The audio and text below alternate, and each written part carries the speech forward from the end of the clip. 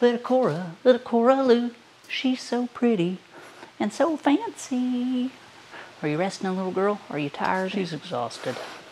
Hey guys, welcome to the shop. I've got some work that I want to share with you this week. Got a little bit of machine work, a little bit of welding, some fabrication. I am doing a job for a startup company who is researching recycling of small electrical components, which is tough. Trust me, it's a tough business. Recycling circuit boards, stuff like that, because the metals, the precious metals that are in those are so small. It's hard to sort through those and get the valuable bits out and recycle any of it, to be honest. I'm doing a job for a recycling company, a startup recycling company, building one part of a huge process, and I want to share that with you. So let's go outside really super quick. I want to show you the weather because it's beautiful today. It really is. And we'll talk. Where has Steve been? Is he dead? You know, well, I'll answer that question in just a second. So as soon as I slide these doors open to show you how beautiful the weather is, we got rain clouds rolling in, dark clouds rolling in, and it's actually starting to sprinkle. That is the case here in Kentucky where I live. They say if you don't like the weather, just wait 15 or 20 minutes and it is likely to change, and that is very, very true. But over the last month, we went from skeleton trees, basically no leaves at all, to a complete rainforest. It's beautiful. Mid-70s, probably 60% humidity, 65% humidity, so a little bit sticky, but it is very nice, and there's the sun just trying to pop back through. So I want to take a second and put some things to rest. A bunch of questions that I've been asked over the last several months, and that is, where are you at, Steve? You usually post every week. And I've touched on this before, but I really want to try to put it to bed. So yes, I am still alive, obviously. And no, I'm not giving up on my YouTube channel or quitting making videos. Life has dealt our family, the Summers family here, a bunch of shit sandwiches. Excuse my French, but that's just the truth over the last 8 months or so. The one really bright side is that I did become a grandfather, which is awesome. Granddaughter's doing great, but both my parents got sick at the same time. They're elderly. Have had to deal with that some. Their dog Buddy passed away here some time back. That was a stressor, along with a million other things. It's just been really one thing after another. My daughter spent some time in the hospital. Elizabeth's been dealing with cluster headaches, and that literally is the tip of the iceberg of what's been going on. It's just been a deluge of unfortunate events for us. And I'm not one to get online and start complaining, nor start spouting a bunch of personal business of mine, because I just don't think that it's cool. Complaining, there's nothing cool about complaining, and I'd just rather, if I can't say something good, I'd just rather say nothing at all. But in order to put people's minds at ease and let people know that, yes, I am alive, no, I'm not quitting, I have to tell everybody what's been going on. It's just been, I've been dealing with a bunch of stress. We all have, that we've been trying to, get over. I've just been having to put my time where it's most effective, and that is with my family lately. For my own sake and sanity, and just for the welfare of all of us. So that's where I've been, and I'm hoping that I'll have, that we can get back to a normal video production schedule. But, until things get back to the way they were, I can't make any promises. So thank you for all of your concern, and I apologize if you wrote me a message and I didn't respond to you directly.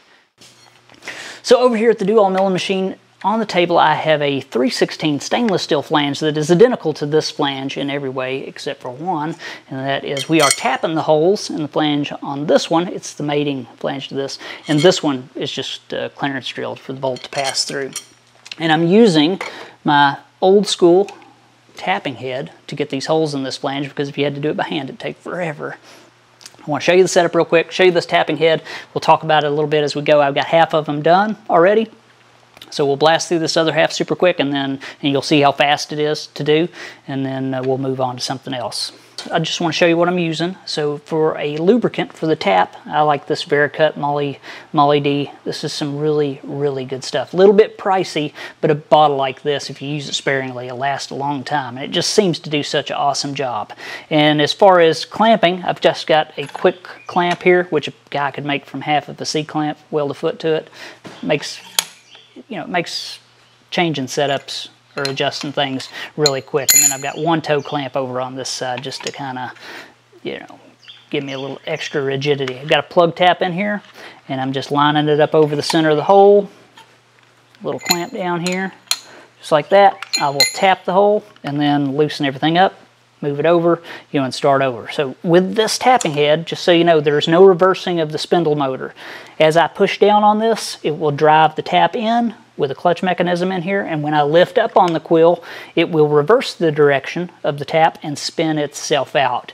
These can be picked up swap meets or eBay or places like that, and they're a major time saver when you've got a bunch of holes to tap. Trust me, this is what this tool is designed to do, and it does it well. So let's get started and get us some holes tapped. So just a little bit of lube on the tap there, and the harder I push down on this handle, the harder it engages the clutch and pushes that tap in. So, and then when I want to reverse, I just lift the handle and it threads right out. And that is one hole tapped.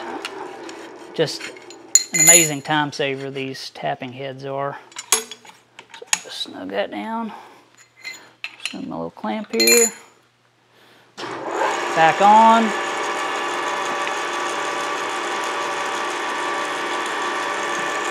And tap another one.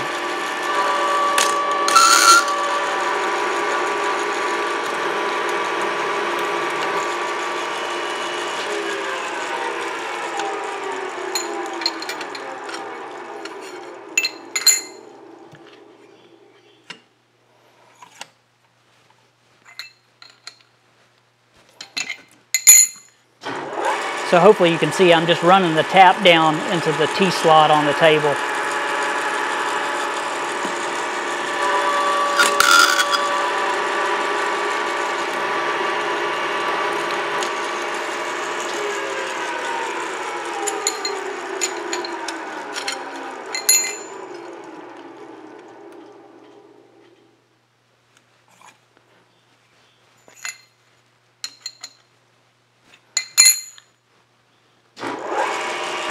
This 3/16, man, it's kind of tricky to tap. If this tap makes it through all these holes, I'll be happy.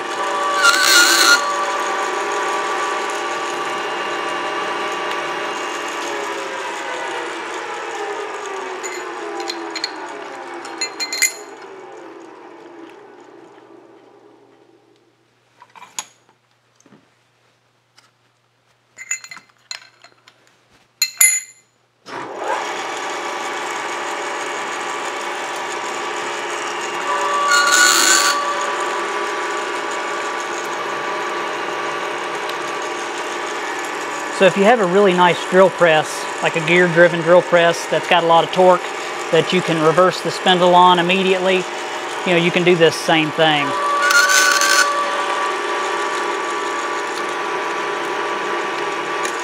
This tapping head goes faster in reverse on the exit than it does on the inlet. So it's just I guess a way to speed up production. It is geared different on the reverse than it is on the feed, I guess you'd say.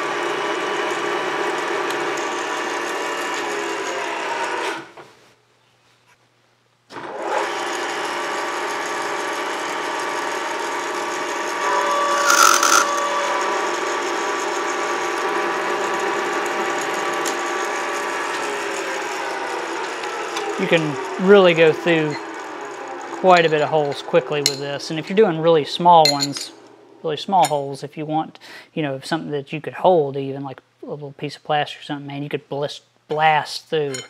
Or a quick fixture with just some levers to pop down instead of you know, a toe clamp and stuff, but you get the idea. So all those holes pretty darn quickly.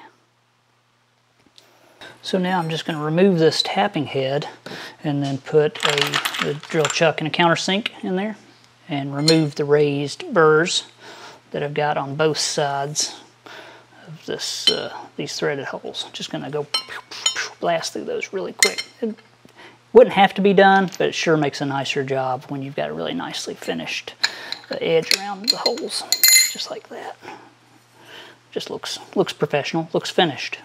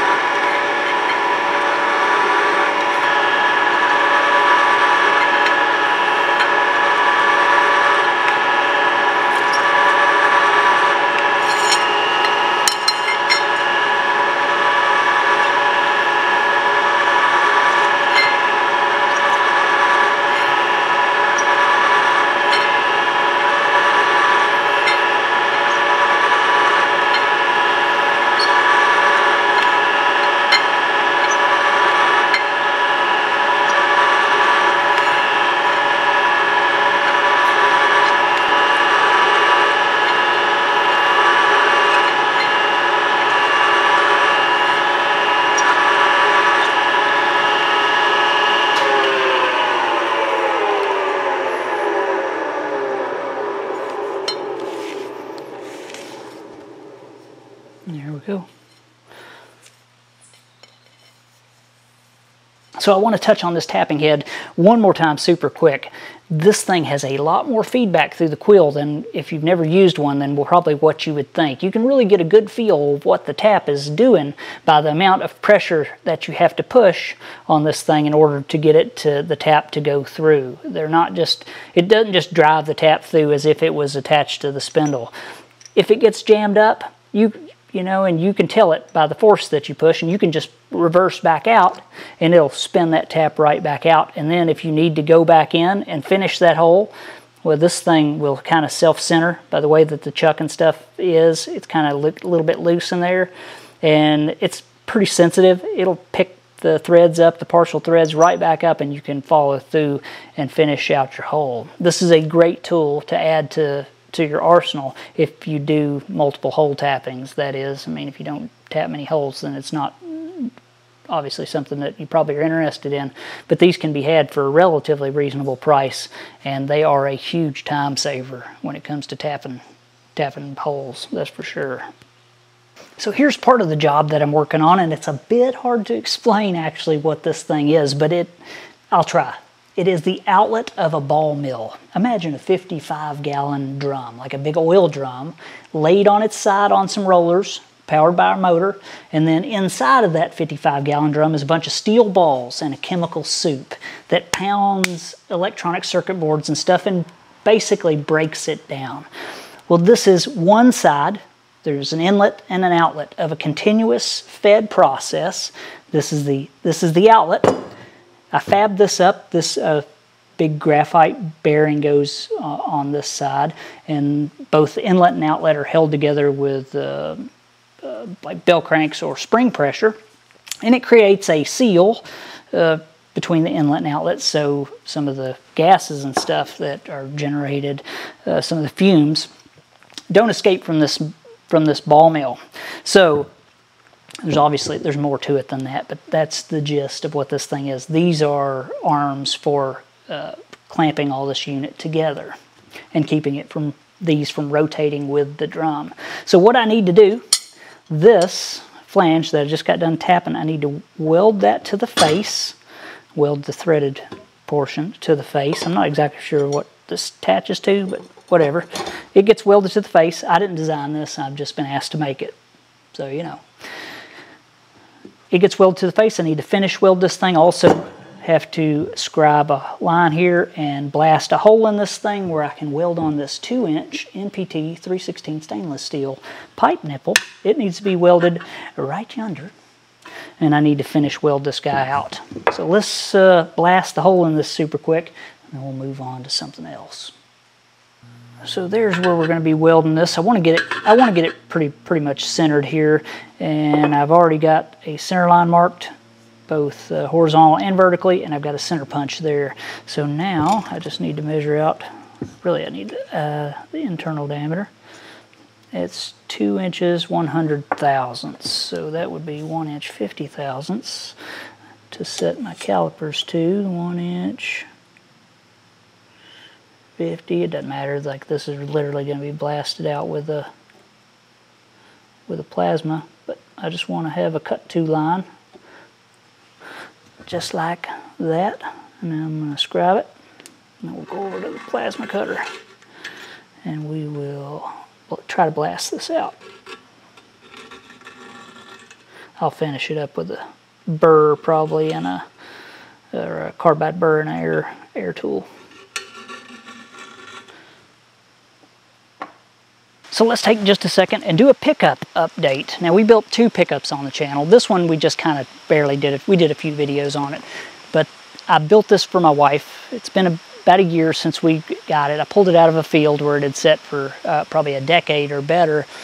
Had no motor, no transmission. So on the channel, I showed we put a 6-liter LS in it and a 4L80E. I put a set of wheels and tires on it.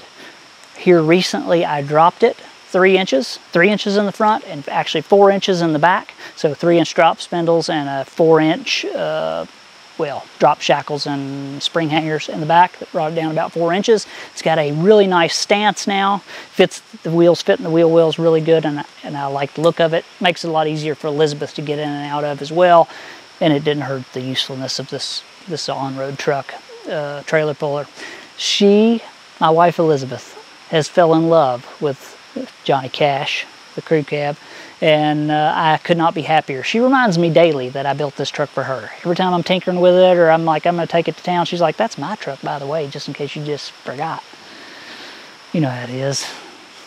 We both like this truck a lot. It has been almost completely trouble-free. You can just reach through the window, hit the key, it fires right up, and has not given us even a little bit of trouble. Other than steering box did start leaking, which I had one around here, changed that, and it had oil cooler line start leaking. I've tinkered with it here and there, but pretty much dropped an old used motor in here and transmission, set of wheels, redone the brakes, put exhaust on it. We did freshen up the interior, and we've been driving this thing, like driving it a lot. We've went to several little car shows and stuff just for fun. We put a windshield in it because the original one was so chipped up you couldn't hardly see through it when the sun would shine or when it would rain. So we did do that, and trust me, if you own one of these trucks, you don't want to have to put a windshield in them. It's an awful job. It's a 3-person job. I'm sure there's guys out there, I can do that in my sleep with one arm tied behind my back. Well, I can't. And it's a 3-person job is what it took. It was really a lot of trouble on the other truck as well. Anyway, the gaskets that hold these in, they're in there tight. So lowered it, new windshield, put a steering box in it. I would jump in this thing with the family, shoot across the U.S. without any concern for this thing breaking down. It's been up to this point that reliable where I would trust it to go about anywhere. Only thing I'd be worried about is a flat tire. You don't want that on this. Let's look at the brown truck. So here's a quick look at the 1985. This is my K10, the one we spent about a year on the channel turning this from what was my everyday firewood pickup truck until this, I think it's a beautiful, beautiful truck now. But I used to stack firewood on the top of this thing, and it was beat and rusted from one end to the other, and now it's just a beautiful truck. So it's been doing great. I did have a heater core go out of it the other day, and it just totally puked all over the floor, passenger floorboard, antifreeze inside of the truck, and yeah, it was a nightmare. Had to pull all of the carpet and stuff out of it, pull the entire dash all the way apart, basically, because it has to come apart to put a heater core in here, and then the heater box itself has to come completely apart. It's a big job. to put a heater core in one of these, although there are obviously worse vehicles to put a heater core in. These are no fun, that's what I'm trying to say. So that did happen to this truck. But other than that, you know, it's been pretty reliable as well. So there's a look at the two pickup trucks, you know, that we've featured on the channel. Doing really good. So to get our hole in the side of this thing, just going to simply rough it out, blast that hole out with the plasma cutter, and then I'll come back with a carbide burr with an air tool, clean it up a bit. This is just going to remove the bulk of material for us. This is the XP45, a really nice plasma cutter. Love this thing.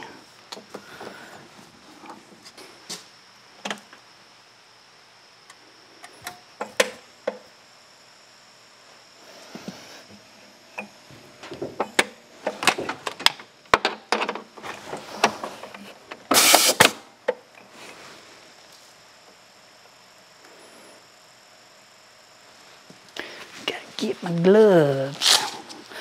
gloves on, get my gloves on.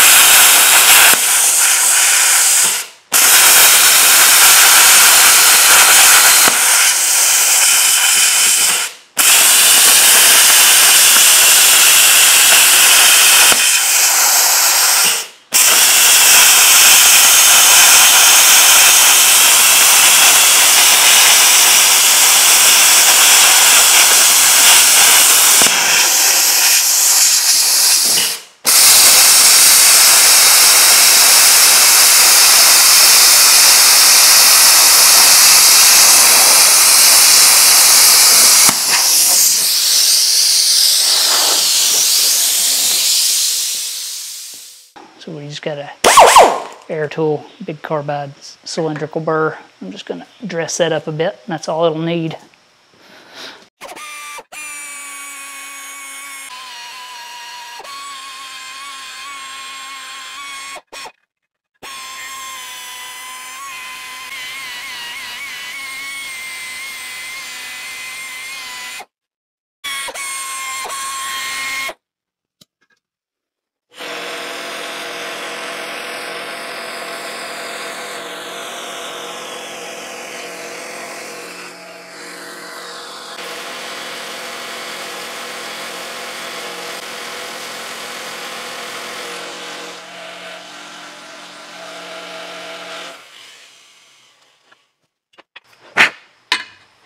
So once I get this welded together, I'll come in here with that burr and clean it up. That way it's a nice smooth hole, because our hole that we cut in with the plasma cutter is just a hair on the small side. Not that it really matters that much, but you know, we're going to clean it up, make it look nice.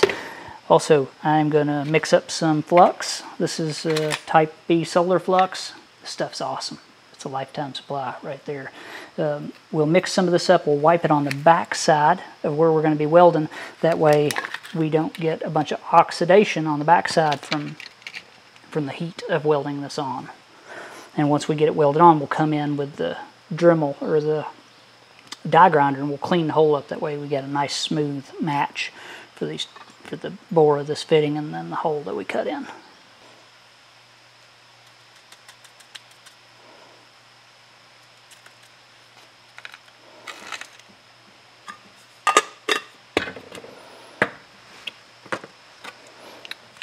A little bit of methanol.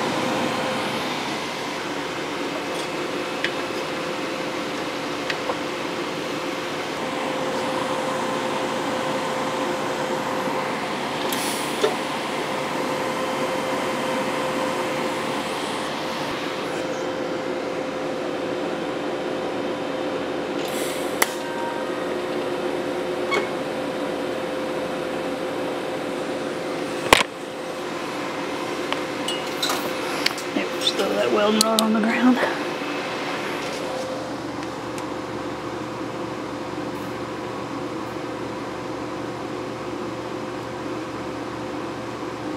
And try to pick it up for 2 or 3 minutes with these gloves on.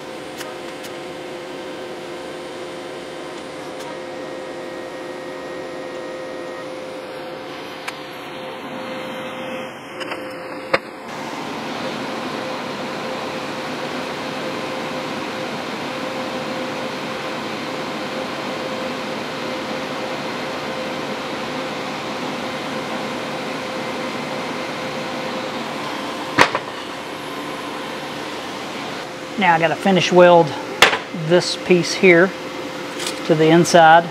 Also got to weld on my flange on the outside, and I got to clean this bore up.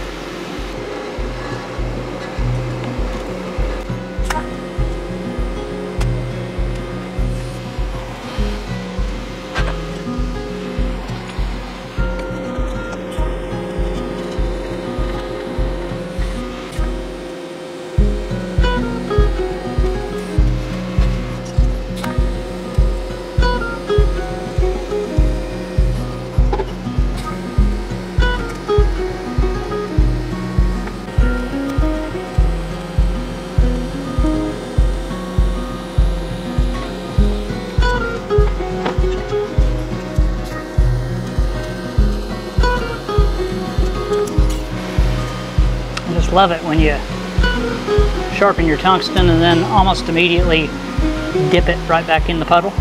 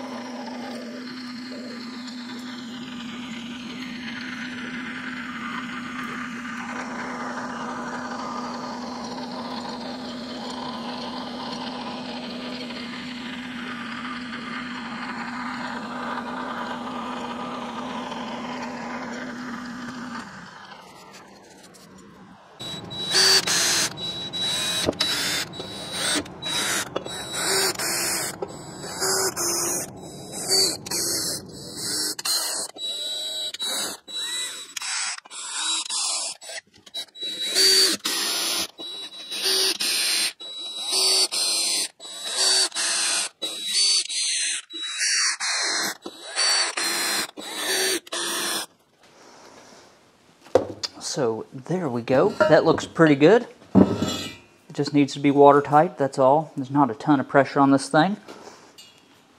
I mean, I'm pretty certain that the customer will be completely happy with that. I did have to open up these holes just a little bit because there's a ton of them, and I went around and made sure there was no interference no matter which way I put this thing. I did not originally place these holes in these flanges, so I had to open up the clearance just a little bit on these 3/8/16 bolts to where I could go around, make sure with it bolted tight on two, go around and get them all in without them rubbing the flange. So there's just no interference. Hopefully that makes sense. But that looks pretty good. And for all intents and purposes, as far as I'm concerned anyway, this piece is done. Alright guys, that is all I have time to put together for this week anyway. I did deliver that part that I just made. I delivered it to the customer this morning. He was completely satisfied with it, which makes me happy.